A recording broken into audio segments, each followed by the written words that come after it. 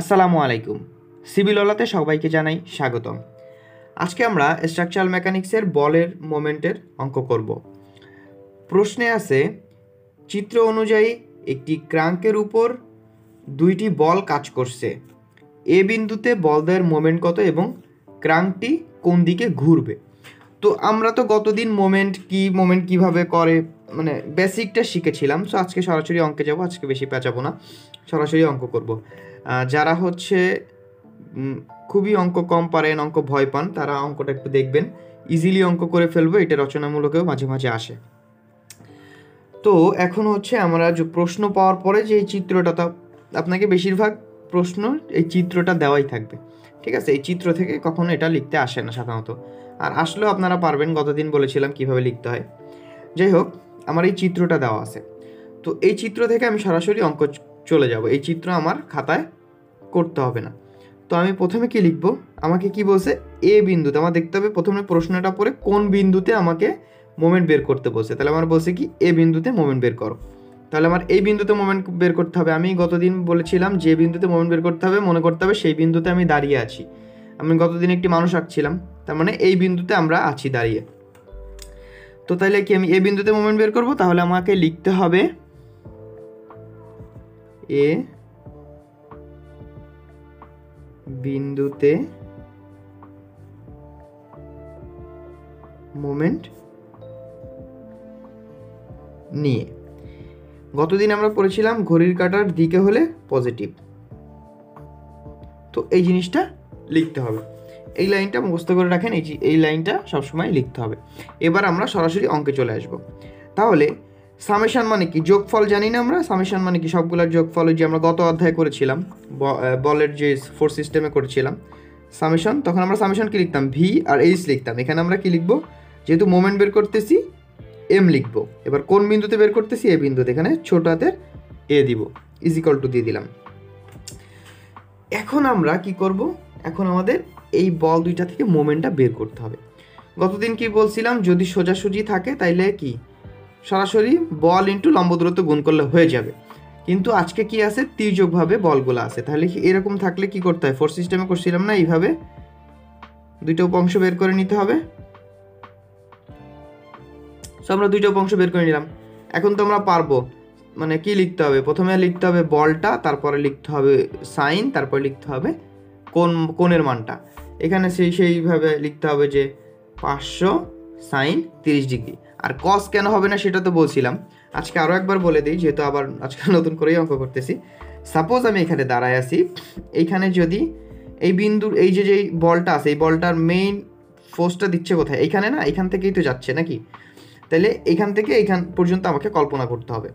তাহলে এখানে যদি এই পর্যন্ত কল্পনা করতে হয়, তাহলে কি আমার মনে করি এখান থেকে একটা গাড়ি যাচ্ছে। তাহলে যেহেতু সাইন কোণ বরাবর হয়, সাইন হচ্ছে লম্ব বরাবর, মানে অনুভূমিক, উলম্ব বরাবর হয়। তাহলে গাড়িটা আমার এই দিক দিয়ে চলে যাচ্ছে, আর আমি দাঁড়ায় আছি কোথায়, এখানে। তাহলে কি আমার লম্ব দূরত্ব এইটুকু হবে না।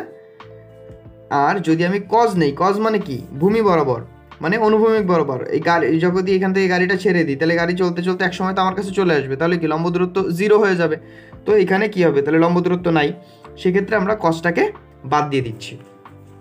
তাহলে সাইন লিখতে হবে। এখন খেয়াল করি, আমরা প্রশ্ন পাওয়ার পরে আমাদের প্রত্যেক বিন্দু থেকে প্রত্যেক বিন্দুর মান মানে লম্ব দূরত্ব বা দূরত্ব যেটাই বলেন সেটাকে আমাকে জানতে হবে। এখানে কিন্তু এইখান থেকে এই যে বি থেকে সি পর্যন্ত 25 দেওয়া আছে, কিন্তু এ থেকে বি এর মান দেওয়া নেই। তাহলে আমরা যদি পুরাটা থেকে যদি এইটুকু বাদ দিই, তাহলে কি এইটুকুর মান পাবো না। তাহলে আমরা কি করব, 60 থেকে 25 বিয়োগ দিব, তাহলে কত হলো 35। তাহলে এইটুকুর মান হচ্ছে 35 হয়ে গেল। তাহলে এখন কি করতে হবে, আমার প্রথমে এম এ, প্রথম বিন্দুটা কি, এই বিন্দুতে দাঁড়ায় আছি আমি, আমাকে এই বিন্দুর মোমেন্টটা, মানে এই বলের মোমেন্টটা বের করতে হবে। তাহলে প্রথমে কি আছে, কি লিখবো, 200 লিখবো, 200। তারপর কি লিখতে হয়, উপরে গেলে সাইন, তারপরে কি লিখতে হয়, ডিগ্রিটা লিখতে হয় 60 ডিগ্রি। এবার হচ্ছে ইন্টু কি, লম্ব দূরত্ব, লম্ব দূরত্ব কোনটা, এই যে 35 ইন্টু 35 হয়ে গেল। এবার এটা প্লাস কি মাইনাস সেটা নির্ণয় করতে হবে। এটা কোন দিকে যাচ্ছে, এই উপরের দিকে যাচ্ছে। গতদিন আমি বুঝিয়েছিলাম প্লাস মাইনাস কীভাবে, আজকে আরও একবার বোঝাচ্ছি। মনে করেন আপনি এখানে দাঁড়িয়ে আছেন, এবার আপনার কাছে ওর আসতে হবে, আসতে গেলে কি ওর এইভাবে আসতে হবে, ও কিন্তু এইভাবে ঘুরেও আসতে পারে, পারে না? সাপোজ আপনি চিন্তা করেন যদি আপনি এইভাবে ঘুরাই নিয়ে আসেন, আপনার অনেকের মনে প্রশ্ন জাগতেই পারে যে এইভাবে ঘুরে আসলো না কেন? ঠিক আছে, এইভাবে ঘুরে আসতে ওর যতটা দূরত্ব লাগতো এই দিক দিয়ে কিন্তু সে খুব দ্রুত চলে আসতে পারবে, এই জন্য সে এই রাস্তাটা বেছে নেবে, এইভাবে ঘুরে আসবে না। ঠিক আছে, তাহলে উপরে যেদিক যাচ্ছে উপর থেকে এই দিক চলে আসতে, তার মানে কি ঘড়ির কাঁটার বিপরীত দিকে আসতেছে, তাইলে কি হবে এর আগে একটা মাইনাস বসে যাবে। ঠিক আছে, এবার হচ্ছে আমরা কি করব, এই বিন্দুটার মান বের করব। তো এখন দেখেন যে এটা বের করতে হবে, তাহলে এটা কোন দিকে আছে, এটা নিচের দিকে আছে, তাহলে এইভাবে ঘুরে আমার এদিকে চলে আসতেছে, তার মানে এটা কি হবে প্লাস হবে। তাহলে দিলাম প্লাস, প্লাস হয়ে গেল। এবার কি লিখতে হবে, প্রথমে লিখতে হবে 500, তারপরে সাইন, তারপরে 30। এবার আমার কি লিখতে হবে, দূরত্বটা লিখতে হবে ইন্টু লম্ব দূরত্ব। এখন অনেক বুকে ভুল করে এই 25টা দিয়ে দেয়, আর চিন্তা করে আমার তো এইটুক নেওয়াই হয়ে গেছে, এবার আমি এইটুক দিব, কিন্তু এটা কখনোই করবেন না।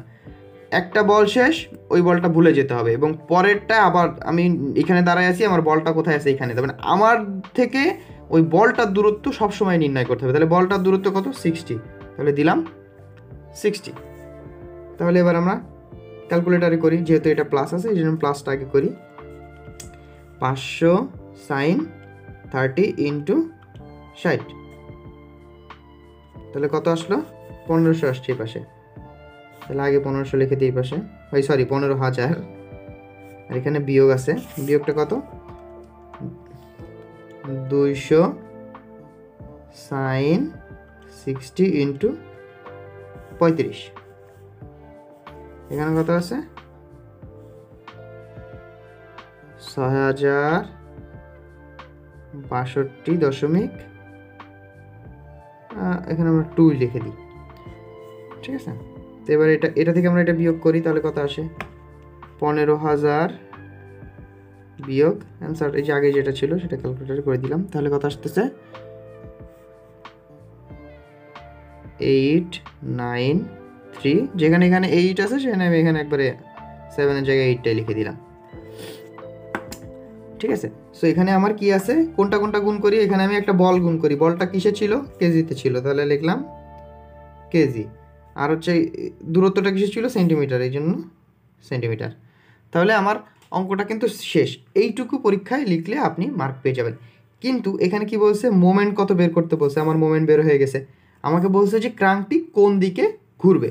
এখানে মানটা কি আসছে, প্লাস আসছে, যদি ঘড়ির কাঁটার দিকে হয়, মানে যদি প্লাস হয় তাহলে ক্রাঙ্কটি ঘড়ির কাঁটার দিকে ঘুরবে, আর যদি মাইনাস হয় তাহলে ঘড়ির কাঁটার বিপরীত দিকে ঘুরবে।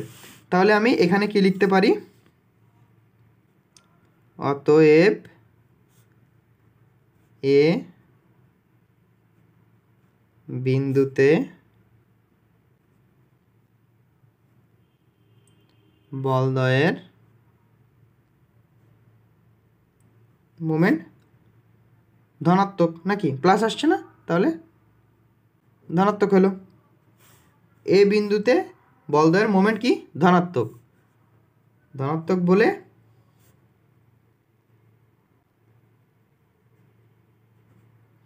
ক্রাঙ্কটি ঘড়ির কাঁটার দিকে ঘুরবে।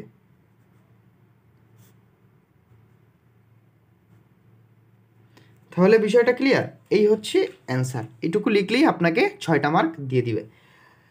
তো এটা সংক্ষিপ্তে খুবই কম আসতে দেখছি, আসলে রচনামূলকেই আসে, আর সংক্ষিপ্ত আসলে তো আপনারা পারবেনই। তো সাধারণত এই অঙ্কটা যারা হচ্ছে ম্যাথ কম পারেন, স্ট্রাকচারাল মেকানিক্সের রেফার চাচ্ছেন না, তারা অঙ্কটা শিখে রাখেন।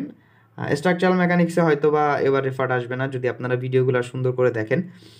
সব যেই অঙ্কগুলো করবো জাস্ট ওই অঙ্কগুলো করে পরীক্ষায় হলে গেলে ইনশাল্লাহ অঙ্ক পেয়ে যাবেন। আর নিয়ম করতে হবে, আর সাধারণত আপনি যদি এখন এখানে মুখস্থ করে যান 200 সাইন 60 ডিগ্রি, তাহলে তো পরীক্ষায় আসবে না। আমি জাস্ট টেকনিকটা দেখাচ্ছি, টেকনিকটা মনে রাখতে হবে, তাইলেই আপনি অঙ্ক পারবেন। যেমন এই অধ্যায়ে মাত্র 2টা টেকনিক, মানে 2টা টেকনিক বলতে 2 নিয়মের অঙ্ক। এ বলের অধ্যায়ের অঙ্কে ছিল 2টা বা 3টা টেকনিক, এরপরে ঘর্ষণ আসবে, ঘর্ষণের পরে আপনার আছে শেয়ার ফোর্স বেন্ডিং মোমেন্ট আছে, এইভাবে আস্তে আস্তে আমরা করে যাব। সো প্যানিক হওয়ার কিছু নেই, এই সাবজেক্টটা ইজিলি আপনারা পেরে যাবেন। আচ্ছা, এই অঙ্কটা তো করলাম, আরেকটা অঙ্ক করি, তাহলে এই একটা ভিডিওতেই আর কি এই অধ্যায় শেষ হয়ে যাবে। আচ্ছা, আমরা এবার হচ্ছে অন্য একটা অঙ্ক নিয়ে নিলাম। তো এই অঙ্কটাতে কি আছে একটু দেখি। চিত্র অনুযায়ী এ বি ক্রাঙ্কে 3টি বল কাজ করছে, ক্রাঙ্কটির এ প্রান্তে মোমেন্টের মান ও দিক নির্ণয় করো। তো এখানে তো আমার একটা ক্রাঙ্ক দিয়ে আছে, ঠিক আছে, ক্রাঙ্ক বলতে একটা রড আর কি, ঠিক আছে। অনেকে চিন্তা করতেছে যে আসলে ক্রাঙ্কটা কি, যাই হোক একটা ক্রাঙ্ক দেওয়া আছে। তো আমরা গতবার যখন করলাম তীরগুলা কিন্তু সব বাইরের দিকে দেওয়া ছিল, তাই না? তো এইখানে কিন্তু 2টা তীর ভিতরের দিকে দেওয়া আছে। তো এইটা নিয়ে তেমন প্যানিক হওয়ার কিছু নেই, এইটা যেভাবে আছে এইভাবে করে দিলেও পারবেন। কিন্তু যেহেতু আমি এক নিয়মেই সব করাইতেছি, তো এইটা আপনারা ওই যে বল মানে ফোর্স সিস্টেমে যেরকম করছিলেন না, এই দিক দিয়ে যদি তীর আসে তাহলে আমরা এই দাগটা ভেদ করে এভাবে চলে যাব নাকি, সেটা শিখাইছিলাম না? তাহলে এই পাশে কত 60 হয়ে যাবে। আবার এটা যদি এইভাবে এইভাবে চলে আসে তাহলে কী হবে, এই পাশে আসে তাহলে এই পাশে কি 30 হয়ে যাবে, শিখেছিলাম না? সেম এইভাবে করে নেবেন, না করলেও সমস্যা নেই, একই উত্তর আসবে আর কি। মানে কিন্তু ওই অঙ্কের ক্ষেত্রে কিন্তু অবশ্যই করতে হবে, ওই অঙ্ক যদি আবার না করে যান তাহলে কিন্তু অঙ্ক ভুল হয়ে যাবে। তো যাই হোক, দেখেন এবার আমরা কি করব, সেম আমাদের এ প্রান্তে বের করতে বলছে, তাহলে কি লিখব? আচ্ছা, এ বিন্দুতে এ প্রান্তে, আচ্ছা এ বিন্দুতে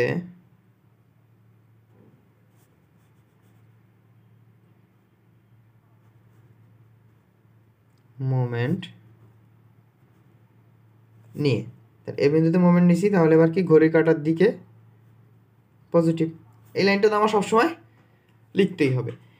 এখন আমি কি লিখব, সেম আগের বার যেটা লিখছিলাম, কি লিখছিলাম, summation moment A is equal to, এবার আমার অঙ্কটা করে যেতে হবে। তো আমার এখানে প্রত্যেকটার তো আলাদা আলাদা দূরত্ব দেওয়া আছে, এই জন্য আমার দূরত্ব আর কিছু করা লাগলো না। তো এবার আমি এ বিন্দু নিলাম, ঠিক আছে। এ বিন্দু যেহেতু নিছি, এবার এ বিন্দুতে কি আছে আমার, এরপরে কি আছে, এরপরে সি আছে, তাহলে আমার সিটা নিতে হবে। সিতে আমার কি প্রথমে কি লিখতে হবে, 60, তারপর কি লিখতে হবে সাইন, তারপর কি লিখতে হবে 30 ডিগ্রি। আচ্ছা, আমরা এই জিনিসগুলা একটু মার্ক করে নিই, যে এইটা এখানে এইভাবে হবে, এটা যেহেতু এই দিক দিয়ে আসতেছিল, তাহলে একটু লম্বা করে দিই, তাহলে সুবিধা হবে আপনাদের বুঝতে। এটা এদিকে যাবে, এই দাগটা আমরা আর কি ধরতেছি না, ঠিক আছে, এইটা আমরা ভেদ করে নিয়ে চলে আসছি। এবার আপনি একটা জিনিস দেখেন, এটা যদি আমি নাও আনতাম তাও কিন্তু একই হইতো, তাহলে আমার কি এটা কি এদিকে আসতো না, সেম। জাস্ট আমি ওই আগের অঙ্কটার সাথে এই অঙ্কটা মিল রাখার জন্য জাস্ট এটা করলাম, যে যে ফোর্স সিস্টেমে যে অঙ্কটা আমরা করছিলাম, জাস্ট সব যদি একই ধারাবাহিক অনুযায়ী করেন তাহলে আপনার ভুল হওয়ার সম্ভাবনা থাকবে না। আর একই নিয়মে করতে থাকলে আপনার আর কি সুবিধা হবে, যে আমি এই মানে যেই অঙ্কটাই করি সেম ধাপে ধাপে করে যাব। যাই হোক, এটা কোনো বিষয় না। এটা তো ফার্স্টে লিখলাম, হয়ে গেল। এবার এর সাথে কি আমার দূরত্ব গুণ করতে হবে, ইন্টু কত আছে 1 দিলাম 1। এখন এটা কোন দিকে আছে, এটা এইদিকে আছে, আমি আছি এখানে, তাহলে ঘুরে এইদিকে আসতেছে, তার মানে কি এটা প্লাস, এই জন্য আমি প্লাস দিছি, ঠিক আছে। এটা এখান থেকে ঘুরে আমার দিকেই আসতেছে। এখন আছে এইটা, এখন এটা কোন দিকে আছে, এটা আছে উপরের দিকে নাকি, এইদিকে আছে না? তো এটা কোন দিকে আসবে, এই দিকে চলে আসবে, তার মানে কি মাইনাস দিলাম, আগেই মাইনাস দিয়ে নিলাম। এবার ফার্স্টে কি লিখতে হবে, বল ছিল কত 150, এরপর কি লিখবো সাইন লিখবো, সাইন লেখার পরে ডিগ্রি কত ছিল 60 ডিগ্রি। চিত্রটা অনেক হিজিবিজি হয়ে গেছে, মনে হয় আপনাদের একটু বুঝতে অসুবিধা হলেও হতে পারে, তো একটু দরকার হলে পিচ করে দেখবেন, রিভাইন্ড করে দেখবেন ভিডিওটা, তাহলে বুঝে যাবেন। আচ্ছা গেল, এরপর এর সাথে গুণ করতে হবে কত, দূরত্ব কি 1.5 গুণ করবো নাকি, এটা কিন্তু এটা যোগ করে করতে হবে, 1 আর 1 2, তার মানে 0.5, তাহলে 2.5 গুণ করতে হবে, ঠিক আছে। এটা কিন্তু ভুল করা যাবে না, যে আমরা অনেক সময় কি করি তাড়াহুড়া করতে যাই, শুধুমাত্র এইটুকু গুণ করে দিই এই, কিন্তু আমার কিন্তু আমি যেখানে দাঁড়ায় আছি ওইখান থেকে বলটা যেখানে যাচ্ছে সেই দূরত্বটা হবে। এরপরে কোনটা আছে, এটাও তো আবার ঘুরে আমার দিকেই আসতেছে, মানে উল্টা পথে আসতেছে, তাহলে এটাও মাইনাস, তাহলে মাইনাস কত হবে, আছে কত 100 আছে। এবার 100 সাইন কত ডিগ্রি আছে 30 ডিগ্রি আছে, এই যে 30 ইন্টু দূরত্ব কত আছে 1 আর 1 2 3 3.5, মানে 3.5 হয়ে গেল। এবার তাহলে আমাকে ক্যালকুলেশন করতে হবে, তাহলে ব্র্যাকেট দিয়ে করি 60 সাইন কত degree 30 degree into 1 bracket close minus আবার ব্র্যাকেট শুরু 150 sign 60 into 2.5 bracket close minus bracket শুরু 100 সাইন 30 ইন্টু 3.5 ব্র্যাকেট ক্লোজ। তাহলে আমার অ্যান্সার আসছে কত? দেখেন অ্যান্সার আসছে কত, -469.75। ঠিক আছে, তাহলে এটা আমি লিখে ফেলি -469.75। এখানে কি লিখবো, যেহেতু এখানে ছিল কেজি আর গুণ করছি কি সেন্টিমিটার, না সরি মিটার করছি, এই জন্য আমরা এবার মিটার দিলাম। আগের বার কী দিছিলাম, আগের বার সেন্টিমিটার দিছিলাম, কারণ আমার দূরত্ব ছিল সেন্টিমিটারে। তো এই মানে একক কী হবে এই জিনিসটা নিয়ে প্যানিক হওয়ার কিছু নেই, কিন্তু একক না লিখলে কিন্তু আপনাকে অবশ্যই মার্কেটে দিবে স্যার একক লিখতেই হবে। তো দেখেন আমাদের আগের অঙ্কে কি আসছিল, মানটা কিন্তু প্লাস আসছিল, এই অঙ্কে আমার মানটা মাইনাস আসছে। তাহলে আমি কি লিখব? আচ্ছা দেখেন আমরা কিন্তু আগের বার পুরা লিখছিলাম যে এ বিন্দুতে বলদ্বয়ের মোমেন্ট ঋণাত্মক বলে হচ্ছে ঘড়ি কাটার বিপরীত দিকে যাবে বা দিকে যাবে। আমরা শর্টকাটেও লিখতে পারি যে আমার এরকম মাইনাস তো আসছেই, সো আমি লিখে দিতে পারি যে সুতরাং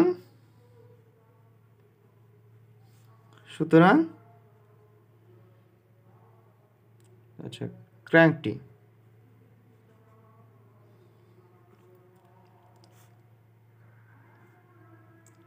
ঘড়ির কাটার আচ্ছা বিপরীত